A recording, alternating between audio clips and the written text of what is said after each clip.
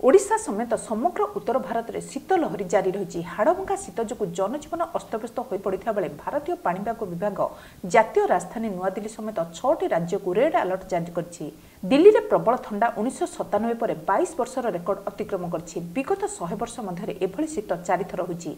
पाणीपाग विभाग ठंडार मात्रा को दृष्टि रखी रेड अलर्ट कर जमापड़ी। उत्तर प्रदेश, हरियाणा, चंडीगढ़, राजस्थान, दिल्ली और बिहार में पारा दिनकू दिन आहरी तलक खसुची।